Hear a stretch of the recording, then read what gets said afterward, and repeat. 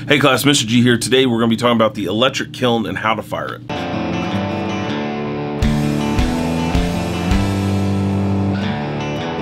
So diving into the digital kilns, this is my kiln setter. So I did a video a while back, I'll put a thingy up in there. Did a video a while back about how to fire a kiln in general.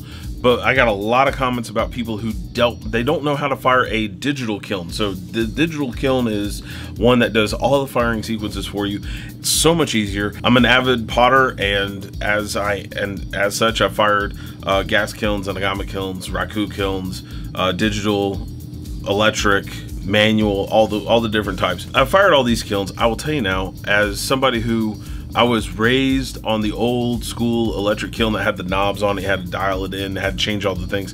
I love that because I like having that ability to fine tune all of the stuff that I do and when I'm doing a firing, what little tweaks I wanted to add to it, I could add it to it right then. Then I came to a school that had an actual digital kiln, and this has changed how I like to fire at this point. I love firing off of a digital now just because it's so easy. There really is, it takes a lot of the guesswork out of it. It takes a lot of the trouble of, if you're in the middle of a class and you have to go change the temperature, you gotta flip the dial from medium to high, and all that kind of stuff can get thrown off while you're teaching class. This thing does it all for you. I'm a big fan of that because then I don't have to worry about my firing sequence and when I'm doing stuff, and it also fires. It also is programmable, so I can set a timer to fire over a long sequence at a certain time. All that makes my life easier. So for all my teacher friends out there, if you guys have access to getting a digital kiln, if somebody gives you an option, go for the digital. It makes your life easier. All right, so let's go over the basics here. The two things that you're going to want to know is, one, how to do a bisque fire, and then two, how to do a glaze fire. That's really it. You're fine-tuning stuff in there, but that's all that you're going to learn. So let's first start by flipping the bad boy on. We're waiting. There we go, it's idle.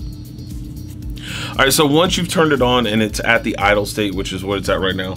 Right now it's registering 66 degrees in here. For me, that's quite warm. I'm a cold person. I like cold myself. So at the idle state, now we can start working in our programs. Now, if we're doing a program, that's where we're setting up the sequence of the firing events that are going to happen. Now, most people, you have Scut, Bartlett. This one's a Bartlett timer. I think L&L makes a varied one, but I don't remember off the top of my head. But I know that Scut has another one. So I'm working on another video for that. I got a buddy who she needed firing help, and I shot a video when it was in her room on how to use her kiln, how to set up the ramps. It's not hard, but in most of these programs work similar to each other. All right, so let's go over this Bartlett timer and how to go through it. All right, so on the side over here, you have your cone firing sequences. Now we have slow bisque, fast bisque, slow glaze, and fast glaze. Like I said, there's only two types you gotta learn: bisque and glaze. That's it. So slow bisque and slow glaze are the ones that I usually recommend. Why? Because the slow bisque allows all of the physical water that we're baking out of our clay to go in a shorter, to escape from the clay in a longer time frame. That's kind of an important feature, especially if you have kids who make little pockets over their clay where we have trapped air. If you leach it out slowly enough, typically it won't pop. Not saying 100%, I'm just saying it's got a better chance of surviving.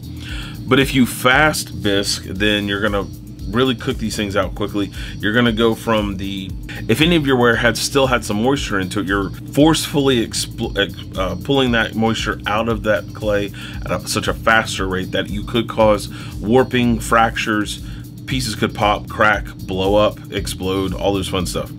So I'm a big fan of doing the slow bisque myself, but because of time constraints, some people need to do a fast bisque. So just know that if you're doing a fast bisque or a slow bisque, what could be the outcome? Big difference between the fast and the slow is the ramp element, which is how fast it's going to go from 0 to 60 in the firing ranges. So they're just going to compound on each other a lot faster. So it just shortens the firing sequence. How short is that firing sequence? There's a lot of variables at play. How much moisture is in the air? What is the air temperature outside? Because that's going to be pulling heat from the inside of the kiln outside through radiation, which heat radiation is another element that we have to deal with when we're dealing with kilns, of how much expansion is being taken place. So, but we're having to deal with how the heat is transferred from one object to another. So take these things into account. All right, for slow bisque, let's go through the firing sequence.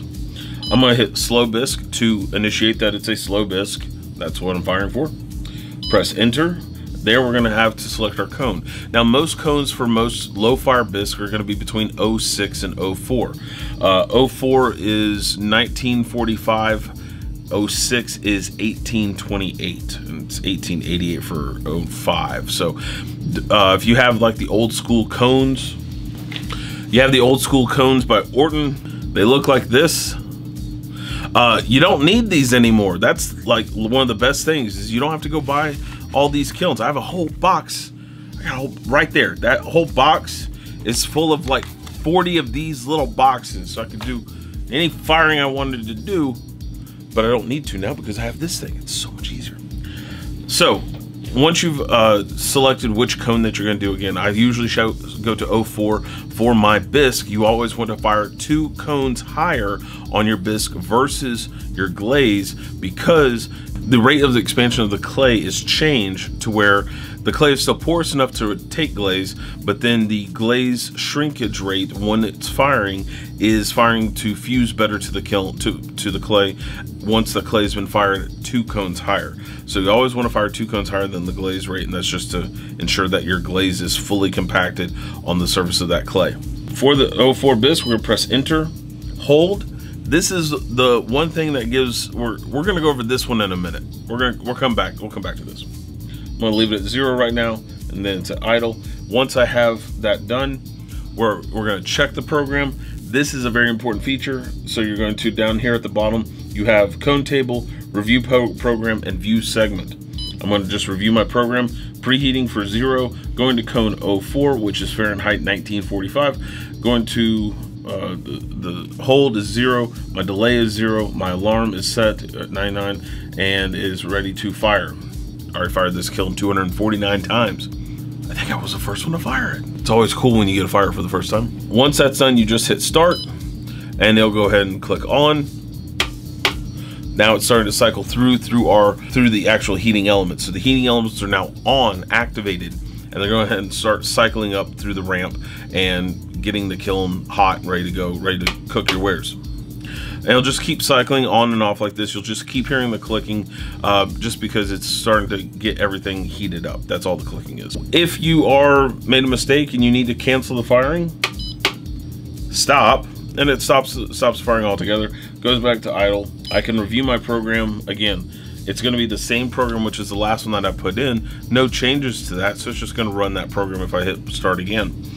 I always review my programs at right before I hit start every single time, just in case I've miscalculated something, because that happens. You press a button, you think you press the right one, or you double press another button, and your firing is completely off. I always review my program as just a safety measure. If we're not doing a bisque firing, we're gonna move that into a glaze firing. For that, we're gonna hit slow glaze. Again, I'd prefer to do it slow, just because, you know, take a little bit of extra caution.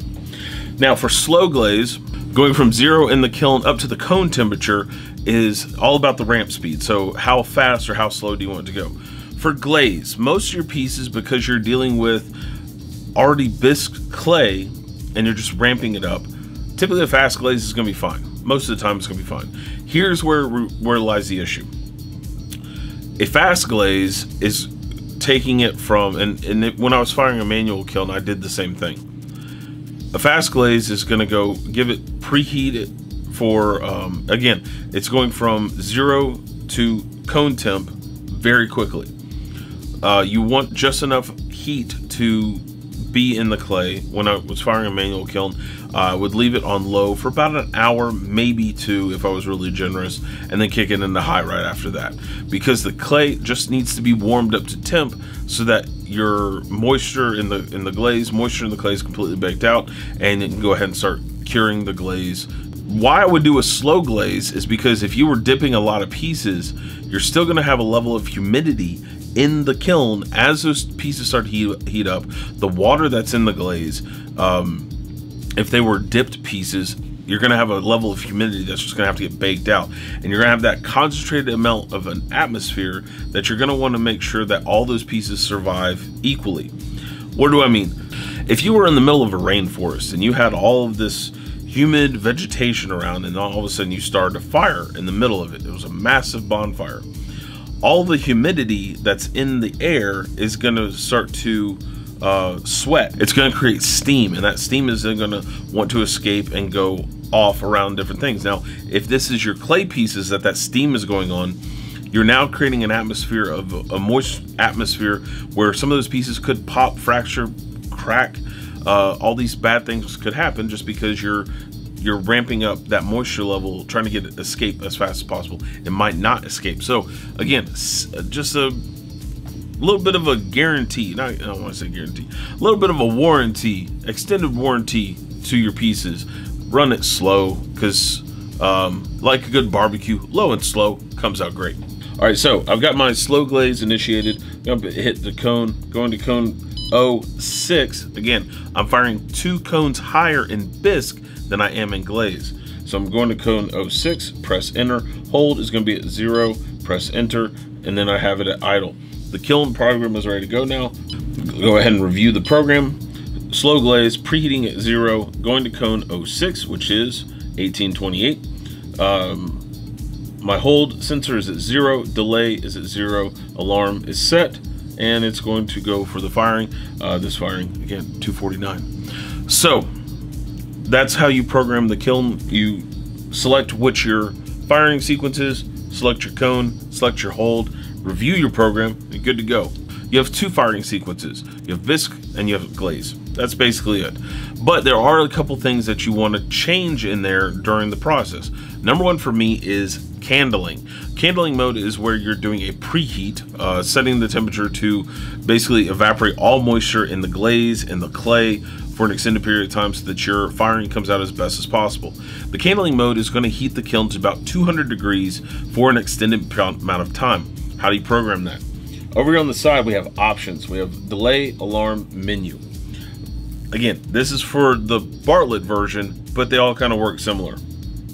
So I'm going to go to slow bisque, enter, going to cone 04 for my bisque. Hold, I'm going to leave it 0, and we're going to idle. Then I'm going to press menu, reset, preheat. From preheat, press enter. I have 0 listed on the preheat. I'm going to preheat this for 8 hours. So 800, you got a little dot there, so press enter. Now it's back on idle. Let's review the program to make sure that we have the right amount of preheat in there. Going to preheat for 8 hours, then going to cone 04 for 1945 is the cone temperature that I want to fire to. Hold is at 0, delay is at 0, alarm is already set and ready to go for the on. All I have to do is press on and it'll start the preheat process. Now I do this when if I have a long weekend and I'm running a bunch of wear, I will program it then, and I know I'm going to hear some flack in the comments and from other teachers about why do you fire when you're not at school, because there's an alarm set. I understand how my kiln fires. I understand what the processes are for the firing sequence. If you want to fire during the school day, I fully support that. When I first started firing, I only fired during the school day. Having a digital kiln, I can fire in the evenings and let it go overnight, and it provides the same amount of firing aspect as if I was in the room. It's already preset. I don't have to turn on anything. I don't have to babysit it. With that said, there is that risk of your kiln could short out. The kiln is not going to have an actual fire in it as long as there's not a combustible in it. I have done in like an electric firing situation where these electric kilns are oxidization kilns, which means that there is a predetermined set of oxygen inside the kiln. A reduction kiln is where you're firing with gas and you're going to change the amount of oxygen in the kiln itself. You do that through a flue. So at the top of the kiln, there's a chute that you can pull back and forth to change how much oxygen is going in and out of the kiln at the same time. The electric kilns are all firing off of coil. It's the same as an oven inside of a house. There's no actual fire there. There's a heating element, but there's no flame. Could things become combustible? Yes. Do I let things come anywhere near my kiln? No. I have a 3-foot minimum radius between my kiln and any other objects, so that even radiating heat is not going to affect the items around it. Kilns are all insulated with fire brick, which retains the heat, and then they have the metal shielding on the outside. I ensure that nothing is touching the kiln at any time at all, except myself, which I'm leaning along it right now, but that's off, so I'm not really worried about it. Yeah, I know it's on. I'm turning it. I got that. Don't preheat to extend that time frame of how it's going to fire. It does give yourself a little more of an insurance policy to the way that your kiln is heating. It's just a good backup plan to make sure that all your ware is going to come out as best as possible. Now, you can candle for a glaze fire just the same as you would a bisque. I always do it for a bisque, regardless of how the ware is, because I want to ensure that all of the ware has reached from bone dry state, that all of the pieces that I've put in the kiln are at a bone dry state. I do put pieces in at leather hard state inside the kiln, and then go ahead and do the candling mode to go ahead and bake them off and dry them out faster. I do this depending on the type of piece that it is. It's one of those things where it's a rule of thumb. You learn over time after you fire several things. If you want to have just a little bit more of an insurance policy, what I do is I'll have some of my pieces or my students' pieces, we'll put them in a leather hard state because they're finished, they're done, they're not touching them anymore, they're completely set. And I'll go ahead and put them in the kiln. The reason I'll put them in the kiln at leather hard state is it gets us done with the piece faster, so we can move on to the next step, which is to fire the piece and get it ready for glaze. So I do it to make the class move faster. 2, I do it because it's also a security thing. By putting the piece in here at leather hard state instead of bone dry state, if I accidentally bump it against something, leather hard, it's going to take a hit and it's going to keep on going. But if it's bone dry, it could crack, break, and then completely be done. And the student's done out a piece. I have something that I've got to now come up with another way to grade the student on that piece. So putting it leather hard and being done with it 100% gives us a better solution than waiting until it hits 100% bone dry. All right, next thing we want to talk about is hold. So we'd come back to this before. So if we're going to our glaze and we're going to select glaze, going to cone 06, and then we're going to hold for, let's say 45. So 45, which is before the dot, and hit enter. What I've done now is once the cone reaches temp, it's going to that cone 06, which is the 1828. At that state, I want to keep the kiln on. Most kilns and kiln setters all do the same thing. Once it reaches that certain state, if you have a cone, if you're using an old school kiln, you have the kiln setter in there. It's at 3 prongs, it looks like this. You put your cone in there, and then there's that bar that sits on top of the cone. As the kiln is heating, the bar is going to go down, press, and break the cone in half, like this, or it's going to come and it's going to be slumped, and you're going to have it bend. Once it reaches that bend, what it does is it releases the latch to turn off the kiln. And that kiln is, because the kiln has reached that state at that point, the kiln will shut off. It's no longer heating, it's in cool down mode, and it's just gonna sit and cool down over time and as it normally would. With the hold feature, you can hold the glaze or hold the fire at that temperature for a set specified amount of time.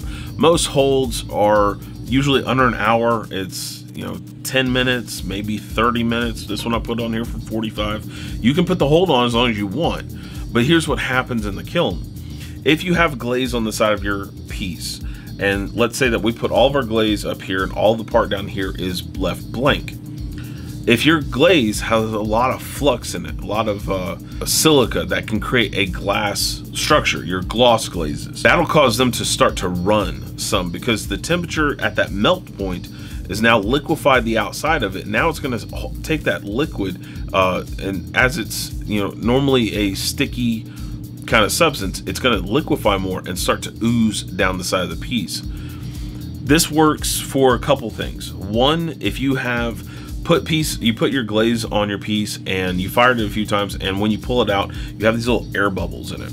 That's the gas coming out of the glaze and the clay and it's creating these little air bubbles, and it's just not sealing right when it's going through the cool down. By doing the hold, you can liquefy it more. Those air bubbles escape completely, and it's still liquefying, and then they'll cover back over those little spots, so it has a nice clean surface when it comes out of the kiln. That's a benefit. Downside is if you have a really runny glaze and it runs down and hits your kiln shelf because your hold was on too long, then you got to chip the piece off the kiln shelf and hope that your kiln shelf survives. So there's pluses and minuses with this.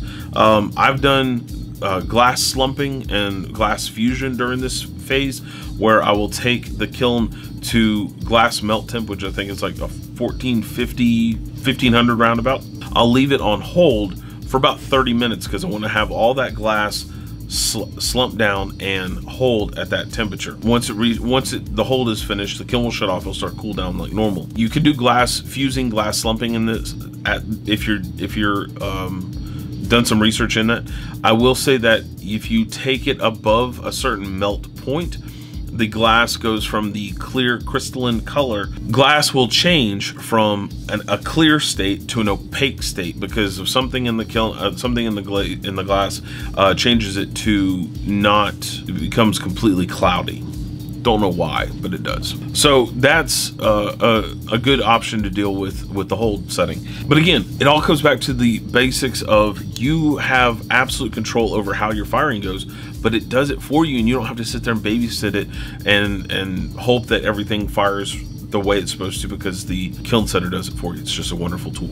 And last but not least, before you leave the kiln, once the kiln's completely cooled down, it's back to normal, make sure that you shut it off, just because of safety's sake, in case anything was to bump the buttons and turn it on accidentally. You don't want that. So I keep mine off all the time unless I'm doing a firing. So again, make sure your safety's check your safety. Awesome class, hope you guys got something fun out of today's lesson. I was hanging out in the kiln room with you guys today. I'm going to be stuck here on the floor for probably another 10 minutes to wait until my leg comes back online, because it's dead asleep right now. It's like, oh, my knee hurts. Oh, my knee hurts really bad. Awesome class, hope that you guys got something wonderful out of today's lesson. Again, going over kilns, I get kiln questions constantly, so always happy to make these videos where you make life and firing easier for you guys, and finding ways to help you guys out with ceramics as often as possible. As always, let's go ahead and take care of the homework, which is don't forget to like, subscribe, share all various platforms. Get the message out there to many teachers, students, and friends as much as possible. Want to try and spread education and make everybody smarter. Don't forget, if you guys had a question, comment, or concern today, raise the hands in the comments below. Happy to answer the questions from my classmates. As always, I'll see you guys next class. Until then, I'm gonna be stuck in the floor until my legs come back online. So I'll see you next class. See you guys later. Can't talk. Let's review the program. Slow glaze, preheating to O to